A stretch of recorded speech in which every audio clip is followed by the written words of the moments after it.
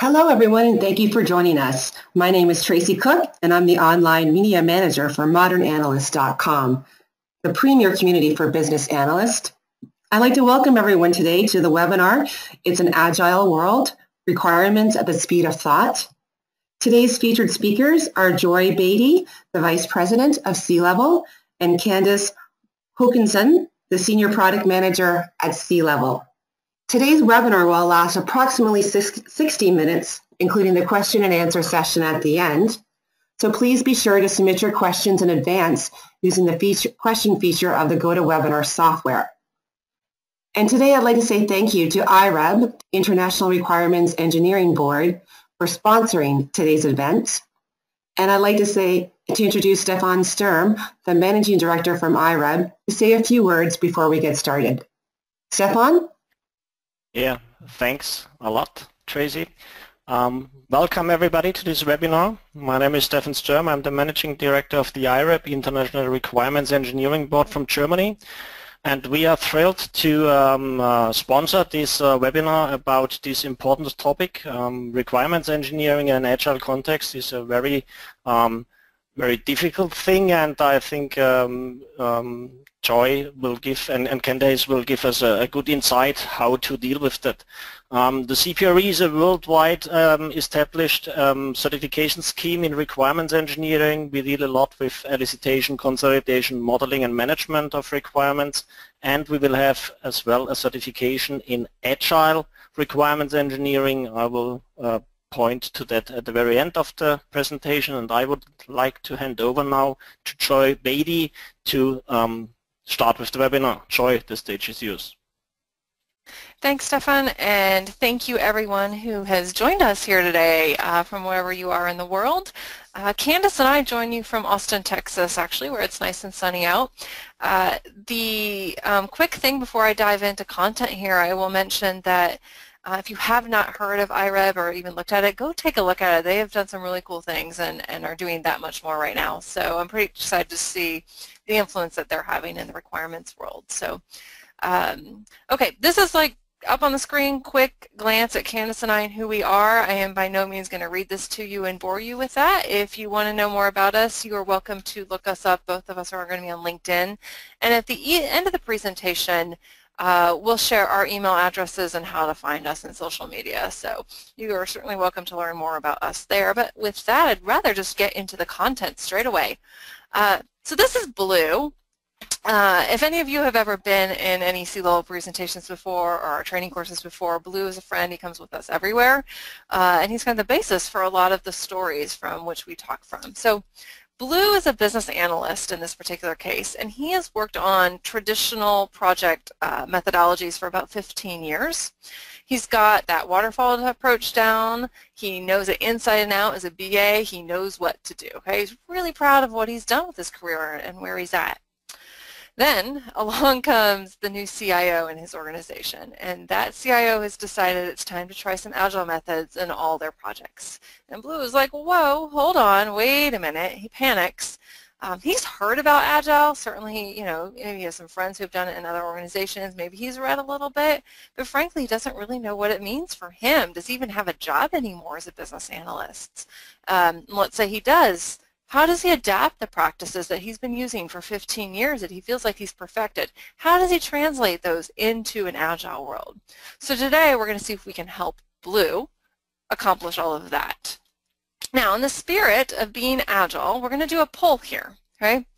What I would like to do is have you all vote what is most important for us to talk about today, and Candace and I are going to try to, on the spot, emphasize things more so than others based on what you all think is the most interesting of topics here. These are a couple topics. You may actually have another topic that's not in our list here. If you can put that in the chat question box, we'll pick those up. And that's a great way to also preload if there's certain hot topics for you. If we don't hit it, we'll hit it in the Q&A at the end. So feel free to start submitting other topics in that question box right now even. So let's see. We've got, I'm just going to kind of give you some live results coming in right now. Almost nobody cares about why Agile. There's a few of you out there who care. So we won't spend much time on that. Overview of what Agile is, little bit of interest there, but the bulk of the interest is right now landing in the BA priorities in Agile, which isn't surprising. That's probably why you came. Practical tips for BAs came right behind it. Right before that is sort of the transitioning to Agile topics. So, okay, fantastic. Thank you, Tracy. That's good. That gives us a little bit of idea that we want to spend the bulk of our time in the middle of our agenda. So let me flip and show you the agenda. This is what we're going to talk about today. So very, very quickly, I will touch on the why we need a new approach. Why is Agile taking off? And then Candace and I are going to hand this back and forth throughout the day, but we'll cover what is Agile in general, what's the philosophy behind it. Then we'll get into what does it mean for a BA in Agile, and what are the things that I can use on my project every day. And I'll end with a little bit on how do we make that transition to an Agile approach. So getting right into it. Why do we need this new thing called Agile? And I say new in quotes because it's actually not that new, but new to some of us, right? Well, Agile approaches, they're becoming more and more popular, I would say, every year. We're seeing an increase in the numbers of our customers that are either using Agile or even the numbers of projects within a given organization that are using Agile.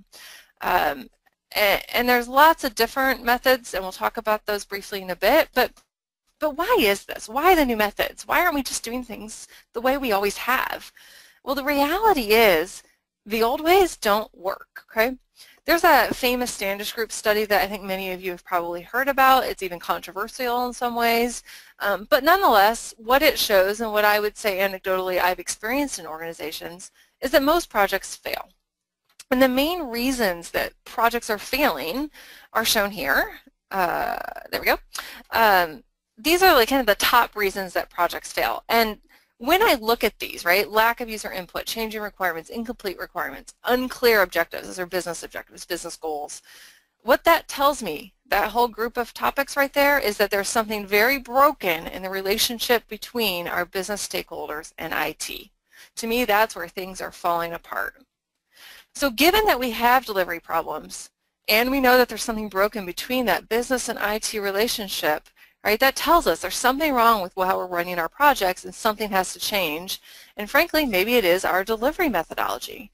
And that's kind of where Agile has borne out of, I think, this popularity around it.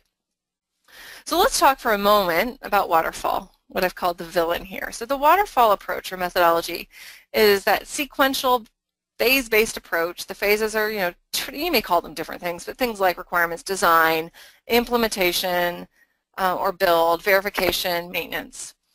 And you don't really move from one phase to the next until the one that you're in is done, right? So you, in theory here, are going to specify up front what you need, then you do the design on it, then you write the code based on that design, and then you test the code. So in theory, you can find the requirements flaws early in design before you really get down the stream into that build or that coding phase. And if you can get the requirements exactly right up front, this approach actually works really well. But there's a giant if in what I just said, because the reality is you can't get the requirements right up front. The other thing I want to say here, when I'm talking about waterfall as the villain, is that very few projects actually deploy a pure waterfall approach anymore. There are some, and certainly different industries, I would say, do this more than others. In fact, if you go back to the person who is originally credited with defining waterfall, though he didn't actually call it that, his name's Winston Royce. He published an article in 1970, and he described this sequential approach right here. What is really interesting and even almost ironic is that in that paper, Royce is presenting this model as an example of a flawed, non-working model. So he put this idea out there and said, oh, but it doesn't work. But what's interesting is that a lot of people in industry didn't get that far in the paper. I don't even know what happened there, but they didn't get that. They thought, oh, this actually could work, and then have gone on to roll it out across, across the world in many different organizations. So anyway, what I would say is all those reasons that I talked about projects fail, I think, are more likely to happen if you're in a waterfall model approach, because inherently in this, the business doesn't know what they want up front. And we'll talk more about that as we go on. So large projects that Oh dear. Something just wrong with our slides, guys. Sorry. No idea what just happened there. So I'm going to back up and keep talking for a minute. Large projects that use a waterfall approach are what I find typically are going to be delivered late, they lack the necessary features, and they fail to meet users' expectations. Okay? So that's kind of an assertion I'm making out there. Certainly I'm not saying there's not exceptions. You can be successful with waterfall. That's a generalization, but I think a fair generalization. And I welcome comments in the box if you disagree with that. So when we talk about the limitations of waterfall and what we need to address in Agile, well, requirements in waterfall methodologies are used to communicate over these sort of artificially erected barriers between users and developers, okay? So the requirements are kind of tossed over a wall from that customer to development.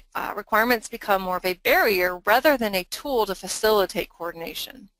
So requirements do change. Even the business objectives sometimes change, and projects need to be able to adapt to that change. But the complex dependencies that develop in a waterfall project, all the way from requirements design down to code, make those inevitable changes very, very hard to deal with, right? And if you're in a waterfall approach, you probably know this, you end up with some pretty formal change control processes to deal with that, but it becomes really expensive. And in fact, errors in requirements aren't typically caught until late in the project during testing. It is so expensive, and it could be anywhere from 10 to 100 times more expensive to catch it later in there. So it's better, I actually will pose the question and then answer it. Is it better to realize that you, imagine this picture, I'm trying to get to the product on the right. Is it better to realize that I needed that final product on the right after I built the one on the left first, or is it better to iterate on early drafts and figure it out faster, right? It's a bit of a rhetorical question, obviously. Large projects that use a waterfall approach are often delivered late. They don't deliver the features they need. They fail to meet users' expectations. Stakeholders often change the requirements during the course of a long project, and projects struggle when the software development teams can't respond to these changes effectively, right? So you may have stakeholders who thought they needed a blue rectangular shape, but somewhere in the middle of it thought, oh no, wait, no, it needs to be purple. And then, you know, as the project progressed, realized, wow, we really just need a pink cylinder, right? That's normal. That's normal behavior. They're not bad people. So the reality is stakeholders will change their requirements because they don't know what they need at the beginning of the project, because sometimes they can't articulate their vision until only after they've seen something that isn't going to match their vision. And sometimes it's just frank, you know, the business needs change. Like the world is changing really rapidly, so the business changes and therefore the stakeholders will change their mind. So my point here is to stress that that is all very normal, so let's not get upset about it. Let's instead use approaches that help us deal with that and still, you know, or more often deliver successful projects. Okay, so with that, I'm going to actually hand this off to Candace for her to do a little bit more on Agile philosophy. Thanks, Joy. So we talked a little bit about why we need a new approach and why waterfall doesn't always work. It can work. But why Agile? How did it come about? So to do that, we need to go back in time a little bit. So to answer all the problems that people saw in projects, Agile approaches started to just pop up, right? Mostly these were people in their own silos, experimenting and figuring out new ways to deliver these projects. In 2001, however, 17 or so of them got together and were like, hey, we're all doing things that are kind of similar. You know, what does this mean? This is kind of where we get the Agile Manifesto and the go-to source for what it means to be Agile, in quotes there. So I'm going to read it here because I think it's always important to go over it. So the Agile Manifesto states that we value individuals and interactions over processes and tools, working software over comprehensive documentation, customer collaboration over contract negotiation, responding to change over following a plan. However, so notice I emphasize the over, there is value on the items on the right, but we value the items on the left more. This sometimes gets lost as everybody wants to be agile, everybody wants to get things out faster. We can't just throw out the baby with the bathwater and ignore all the things on the right. We just want to emphasize the things on the left because that allows us to have that collaboration and get products out faster that will meet our customers' needs. So we do need to make sure we have a little bit of process or maybe a little bit of documentation rather than just throwing everything out. So what happened before 2001, before the Agile Manifesto? These methods aren't necessarily new, and there's not just one Agile approach. This slide here just shows a few of the many flavors of Agile development that we see out there. Some of the notable ones: Scrum, Extreme Programming, Crystal Clear, Dynamic Systems Development Method.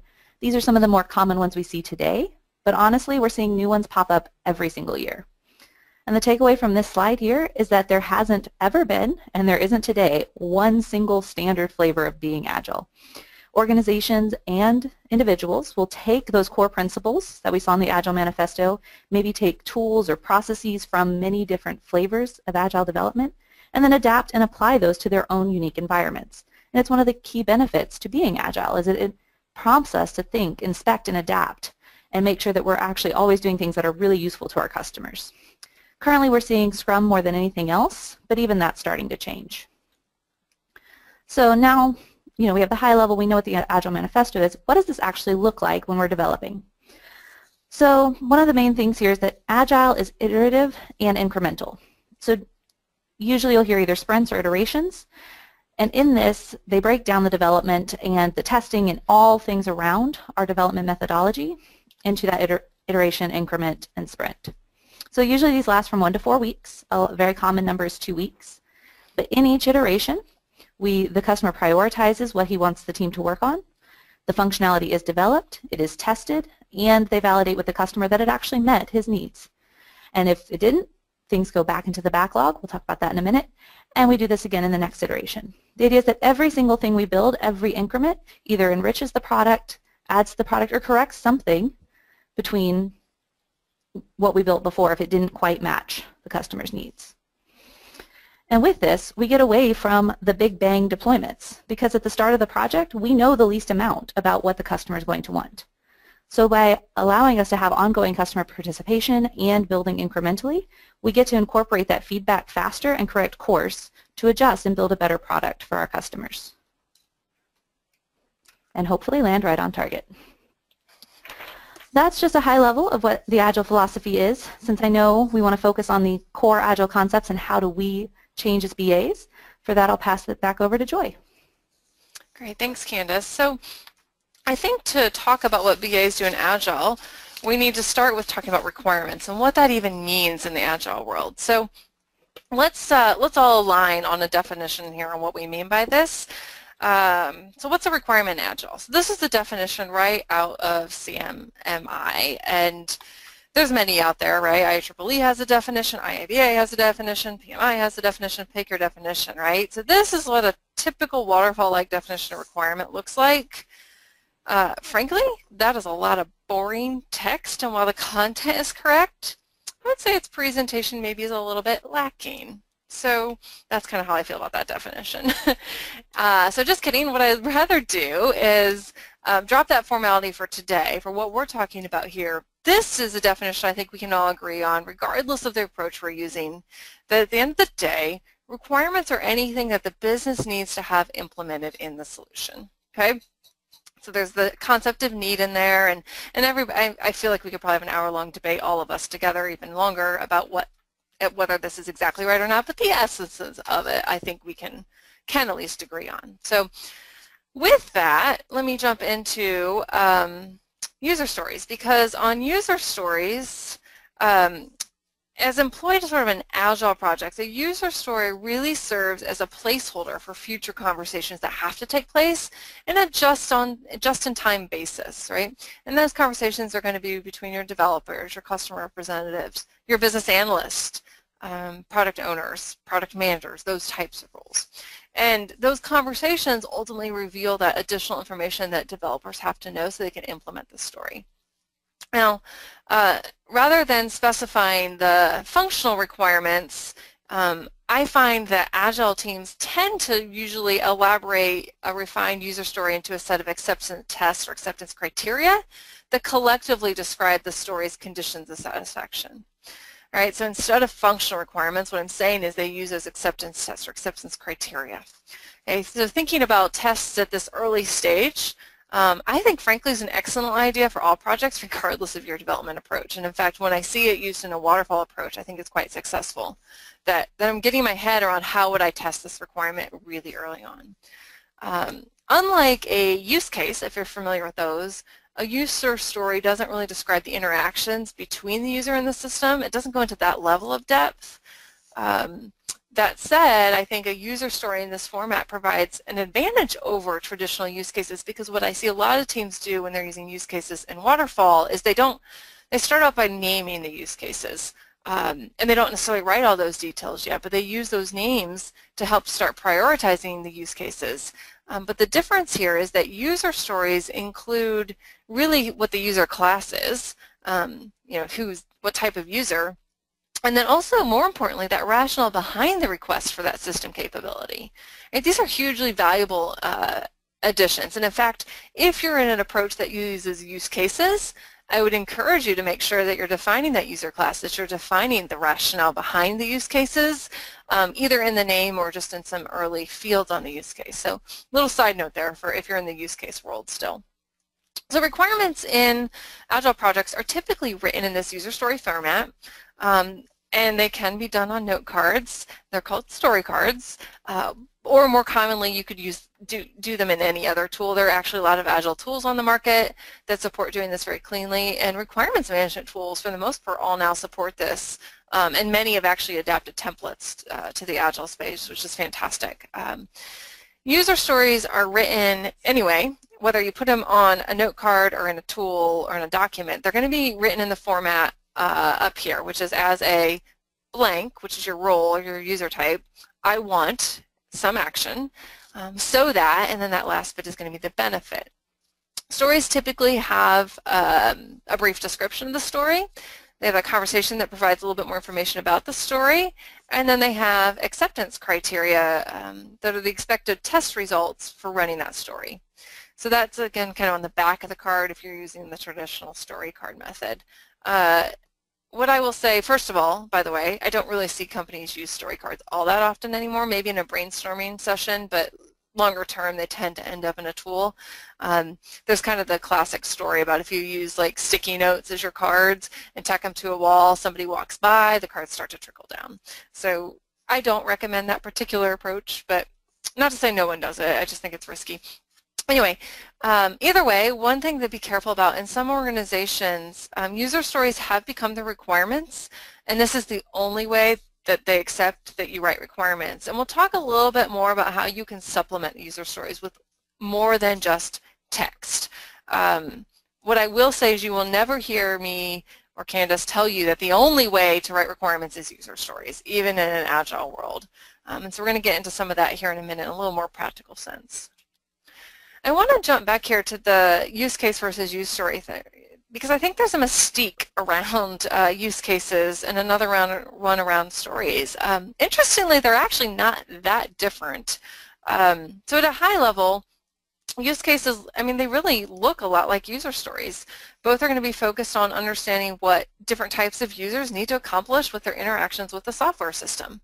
Like fundamentally, that's what use cases and user stories are. So they're actually not that different.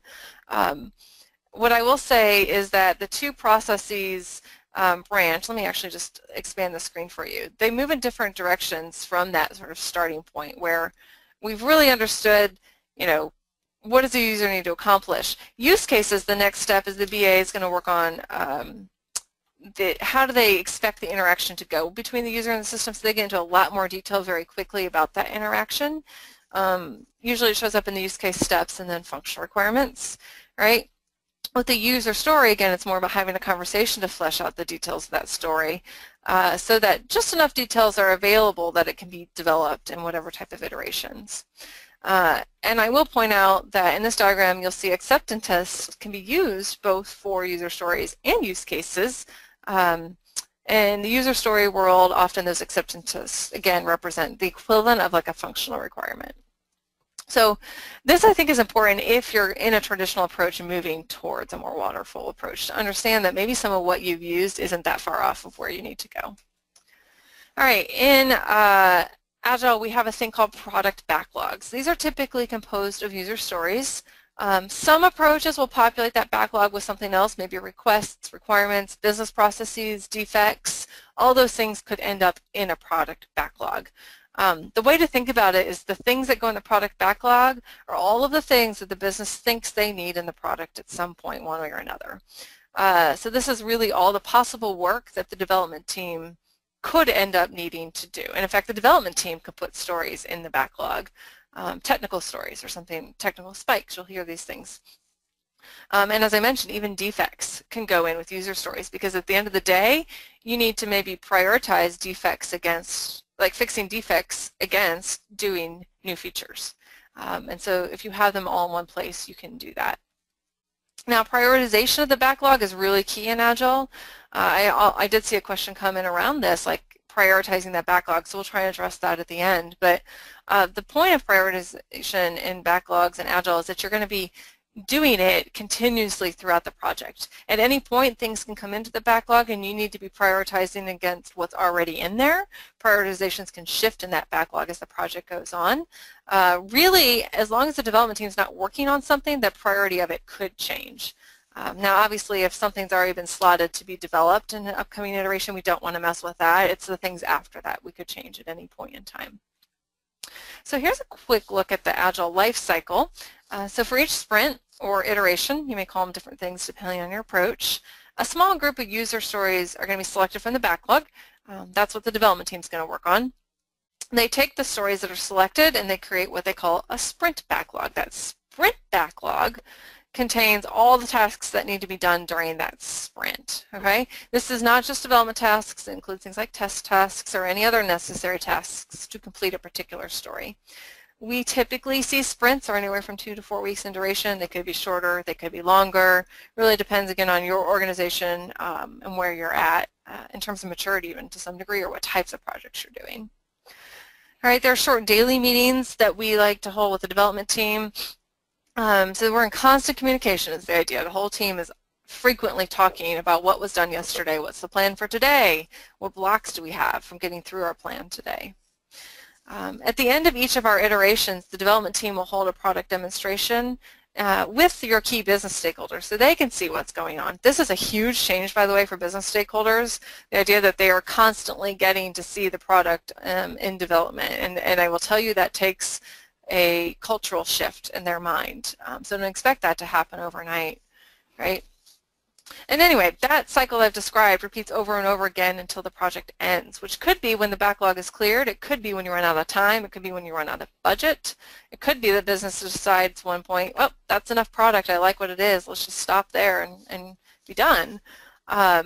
Most frequently, it's because time ran out or budget ran out, right?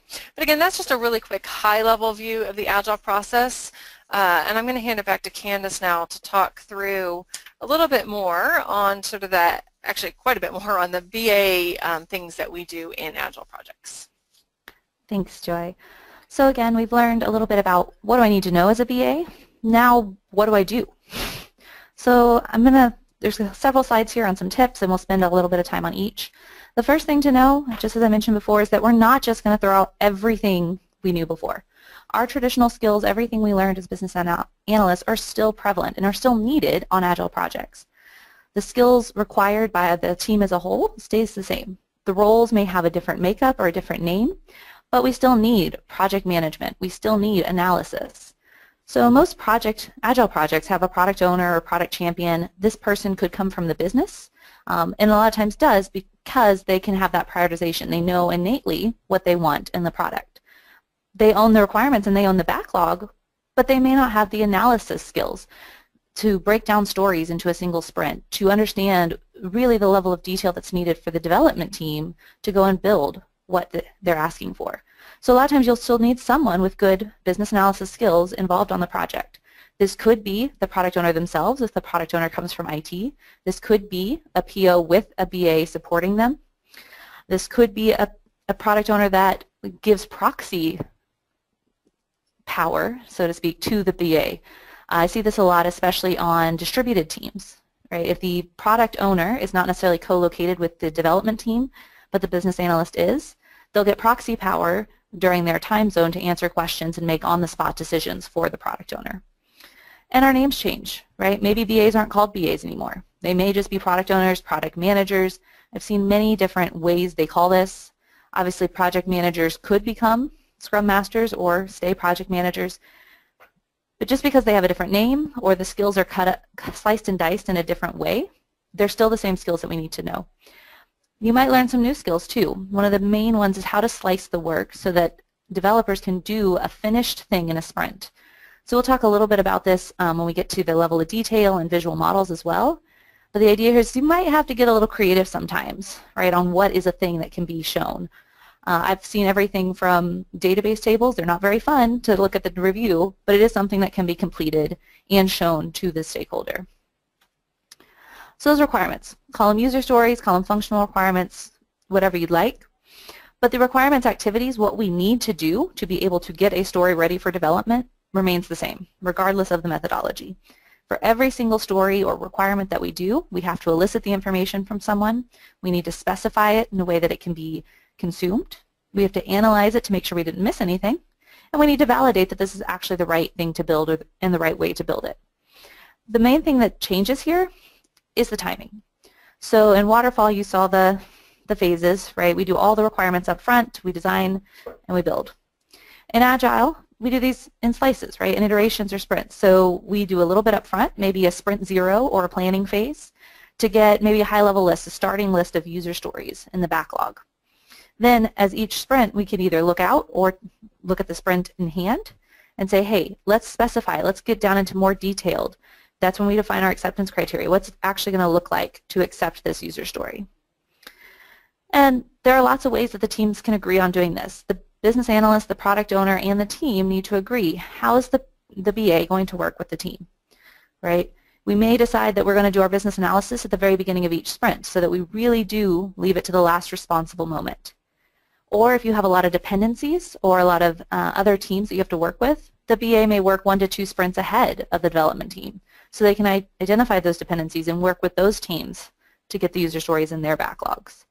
But regardless of which approach, the BA PO is going to be writing these user stories and writing these requirements up until we release the final product.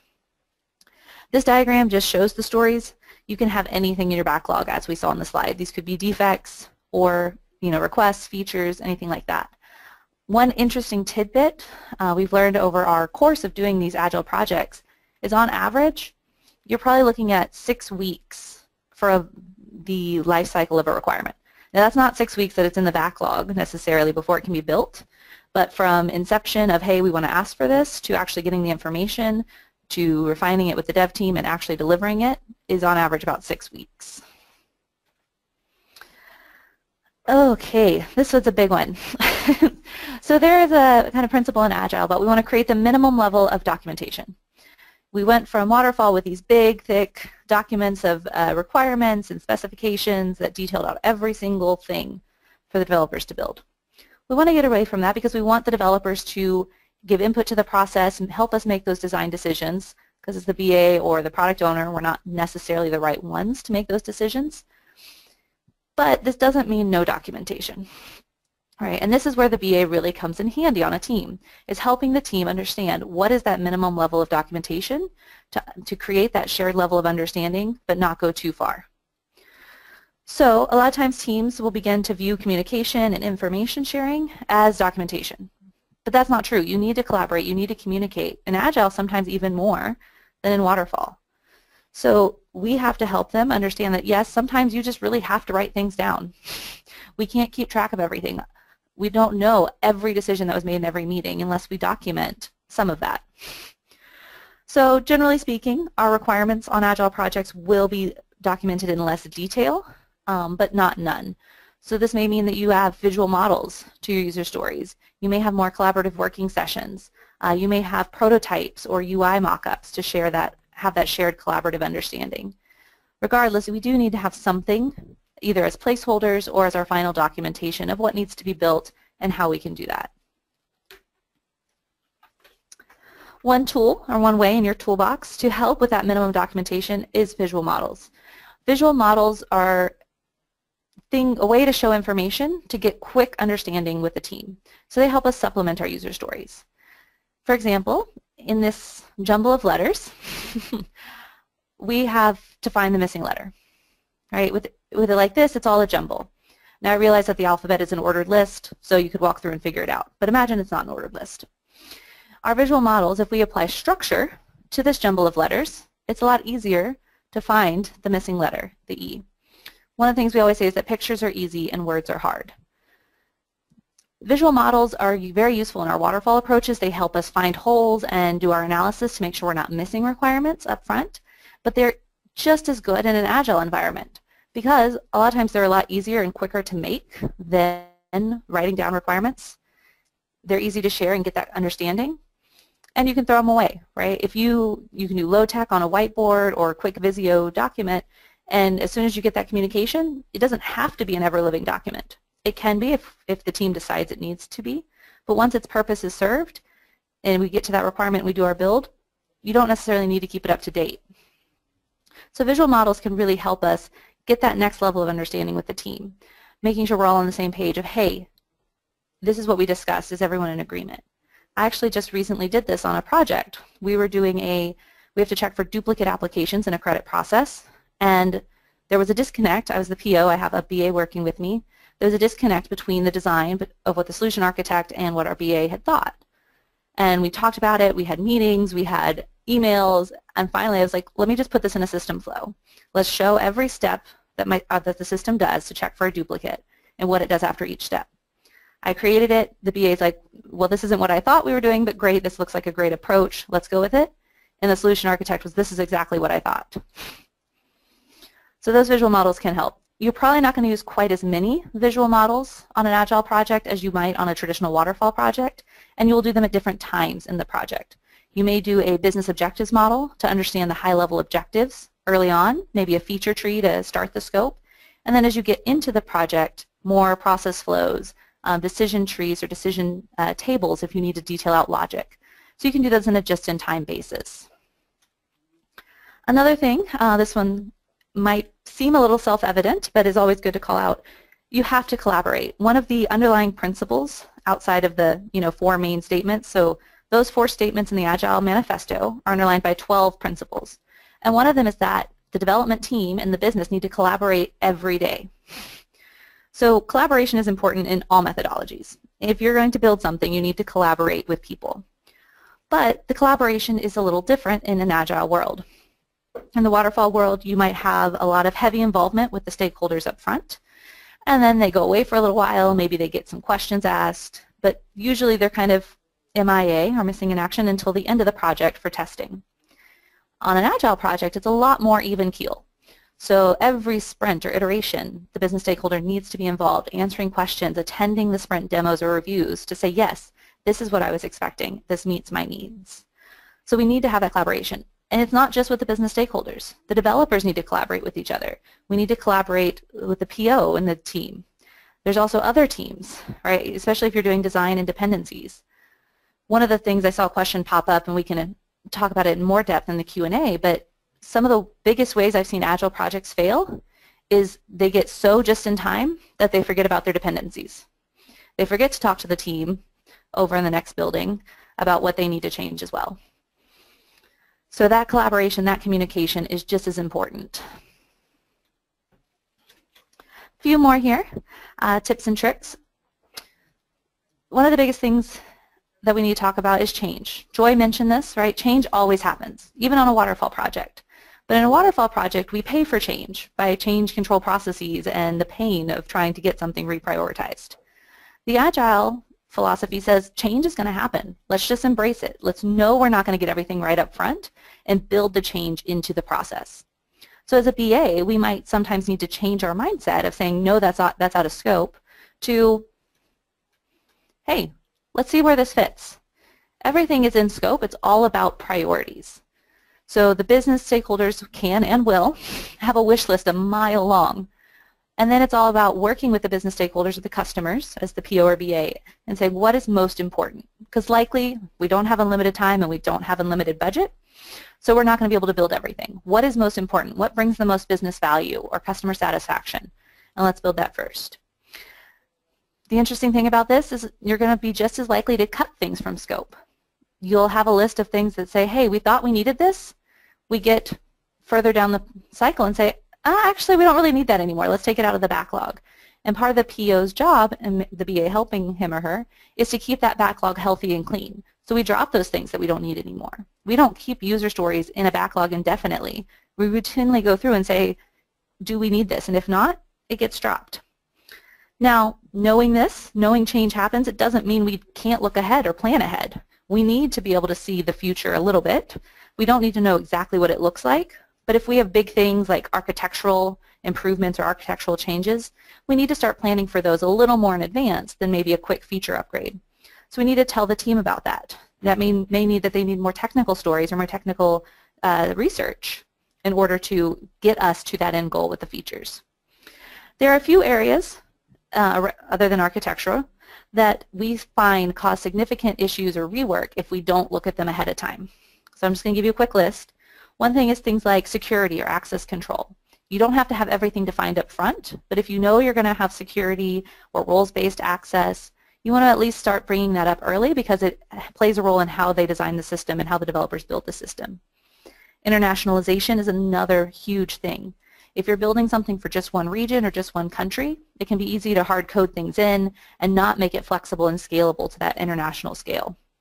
Compliance, regulatory, and legal is huge. And this is another area we've seen a lot of Agile processes fail, is figuring out how to work with compliance or legal rules. So especially when you're working, say, in the financial industry where you have to have, say, full regression testing and prove that every single thing will work all the time, you can get into trouble if you don't work that out with the Agile process or build in those automated tests to handle that. A few more. Another big one is performance, scalability, and reliability. So all of those non-functional requirements in the waterfall world, they're just as important in Agile, but it's a little hard to build a user story for them. So we've seen non-functional requirements happen, and yet we're still on the change happens for someone who put that question. A lot of those non-functional requirements, we see them in a few ways. If it's a non-functional or performance requirement around a specific story, it just becomes an acceptance test of that story, right? So a screen loading in a certain speed or being able to handle so many users. Other ways you can do this if it's a larger non-functional requirement, so uptime, portability, all of those things. It can either be a user story or an epic that gets built incrementally as we go along, or it can be part of the definition of done, right? So we're not going to talk a lot about definition of done here, but definition of done is a way that we know that the development team is done with a story or any level of the project. The story is most common and it gets reviewed at every review, but there's also definitions of done for a sprint. Did we think about our non-functional requirements? And a release. So this could be something that before we release to production, we check off, hey, we had this definition of done that we need to meet, this uptime, this scalability, and these performance requirements. Did we meet them? And if the answer is no, we don't go to production. We have to have another sprint to fix the issues.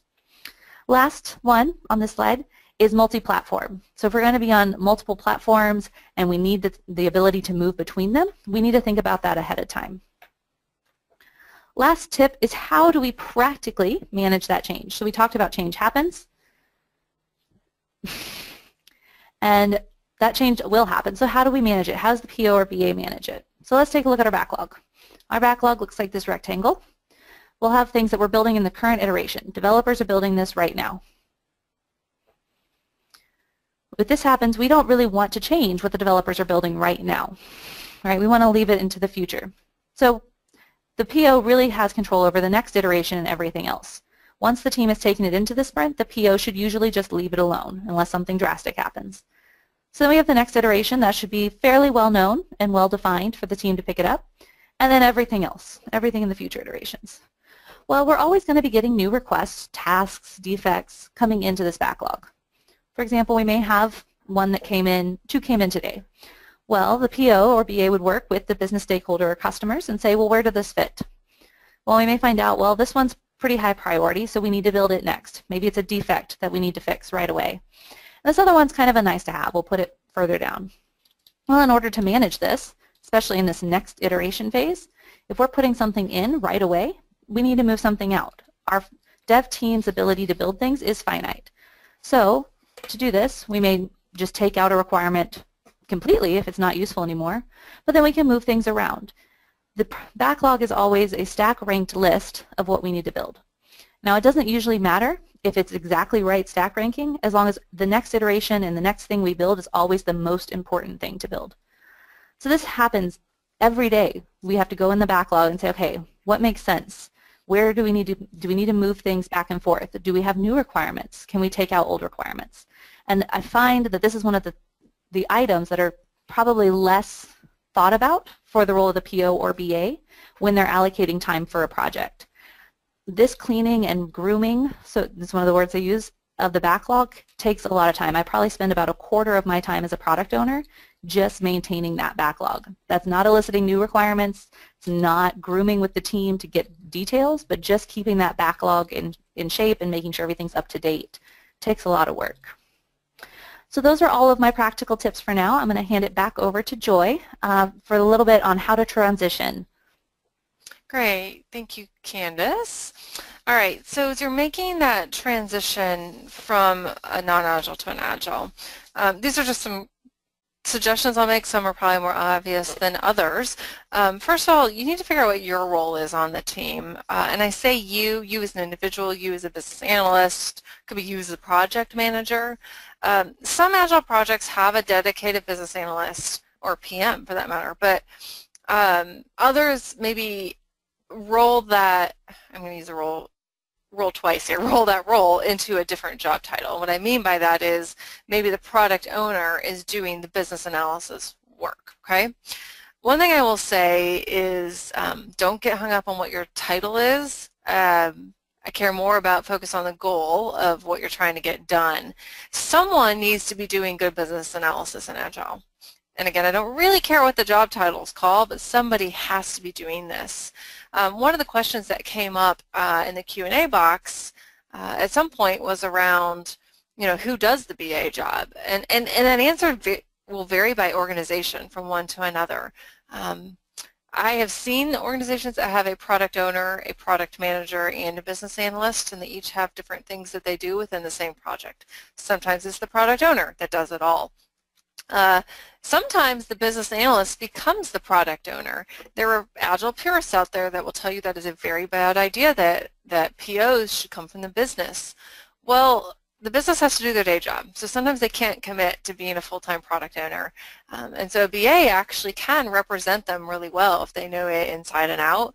And so they're talking to that business representative all the time, but at the end of the day, the BA is actually enabled to make things like prioritization decisions. So that's going to be really different organization to organization. But again, just make sure somebody's doing the role one way or another. Also, figure out which Agile practices work best in your organization. Notice what works today and carry it forward as you transition to Agile. I will tell you there's something that baffles me. I see organizations who have really strong requirements practices. And part of what I mean by that is things like defining good business objectives, using them to prioritize, using visual models. Like, we are huge fans of visual modeling in requirements because you can't just do it in text, right? Like Candace said, pictures are easy, words are hard. But I see them do it. When they transition to Agile, it's like they forgot all of that and they move into this user story world that's all text. That doesn't work, right? All the stuff that you used to do, you need to be able to carry that forward and figure out how to make it work in Agile, and it does work in Agile. Another idea is to encourage people to implement maybe a small project first as a pilot and then roll it out to more, or maybe implement only a few of the Agile practices on your next project, right? You don't have to go full on. This is an important one. Don't be Agile purists just for the sake of being a purist, okay? That kind of attitude just annoys everybody else on the team is what I found, right? A hybrid approach in the organization might be fine. Maybe it's a step on the way to being more, I don't even know what pure Agile means, but being more 100% Agile. But attempting to adopt a few Agile practices, maybe as add-ins to your traditional approach, can just set you on the path of an inefficient waterfall, or it could set you on a path of actually making something that works. So just be aware that you can be flexible in that space. And then right in the middle of this, right, you may want to find someone who can be a coach to you. It could be internal, it could be external. Just somebody who has had some experience with Agile that you can lean on to learn how to do the day in, day out Agile practices. All right. What I will say is whatever you do, right, be agile in doing it. Don't be rigorous about, okay, this is what Agile is going to look for us in 6 months. It may not hold true. One organization that we worked with decided to make this move from a traditional approach to an Agile approach. And I'll tell you, the entire organization jumped in first. The IT teams were so ecstatic about it. They went down this path. They were doing lots of really good things. What they didn't do is get the business bought in. They didn't get management bought in. And so you had managers and businesses who wanted like formal approvals, formal requirements documents. Net was the whole thing started to fall apart pretty quickly. I will fast forward because it's a much more in-depth story and tell you that at some point the CIO who had mandated all projects are going to use Agile came back and also then mandated all projects stop using Agile. It was so bad in the rollout that he demanded no one was to use Agile anymore, and it became kind of like a bad word in that organization. So you don't want to be in that spot, right? So taking a transition approach and not just trying to go necessarily dive in where everybody does it might be a more successful approach in many organizations, is what I'll say. And remember, if you've seen one Agile project, you've seen one Agile project. They all are going to look a little bit different, okay? And what works and what doesn't work. All right, that wraps up our agenda for today. Just a reminder, these are the topics that we started the day with. I saw some comments come in from you, and a couple of them we've hit on, a couple we will hit in the Q&A. But take a moment right now. I would like for you, as I put this next slide up, to start typing any additional questions you have in. We have a ton. I can already tell you we may not get through them all. So a couple things here before we wrap up and get into Q&A. Number one is there's some, I know some people are asking for books. Here is a list of some reading that we have relied on. Some of our favorites is what I'll say. There's a little bit of bias in a couple of those, as you can imagine, but I'll put them out there because I think there's some good information there. Second, in a couple slides while we do the Q&A, Candace and I, again, will have our contact information up there, and that last URL will show up again. So you can grab something from that if you want.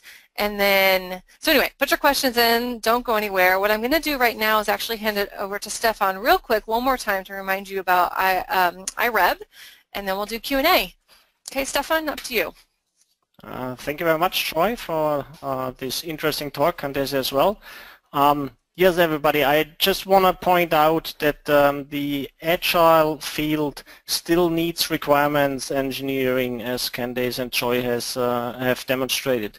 And the IREB is addressing that need with a special certification path with the CPRE at Agile, which will be launched in February next month. There will be a primer addressing the basics and giving you basic insight into the topic, and on top of that there will be an advanced level module for all those who want to dive very deep into the topic. And of course we have all the traditional stuff in our curriculum with how to deal with stakeholders and all the other traditional RE stuff. Okay, that's all from my side. I will hand back to Joy and Candace for the Q&A. Thank you very much. Bye.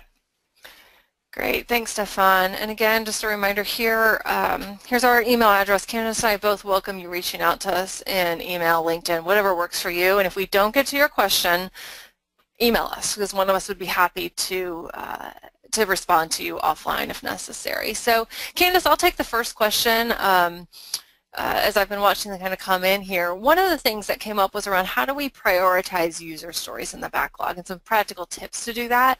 So one of the things that I like to think about in terms of prioritizing anything, and I think it works really well with stories in a backlog, is to think about the business value added of the individual stories.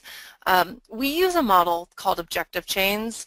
If you happen to have a copy of our models book, it's in there as its own chapter. But the idea is I have my business objectives for the project. So I know how many, like think of ROI, how many dollars am I trying to get back out of this project? Maybe it's $1 million project. And then I can actually do some, and I don't have to make some assumptions to do this, but can actually start to estimate the dollar value of the individual user stories. Right? So I might have some user stories that are $100,000 in value, and I have others that are $10,000 in value. So you can imagine I would implement the $100,000 ones first. This, of course, is glossing over dependencies and things like that. But the gist of the idea behind it is to think about how much value am I adding. And if you can't get to the level of analysis to quantify them, at least intuitively be thinking about the individual value of different things in the story. So, Candace, if you want to add to that, you can, or do you want to take the next question? I think I'll take the next question. I think you covered that. So just looking through here, one of the ones that caught my eye was how detailed do you need to get with requirements in order to have the team be able to size them in grooming without getting into too much design? And that is a doozy of a question. So mostly because the answer here is that there is no one right level of detail. It really depends on the team that you're working with.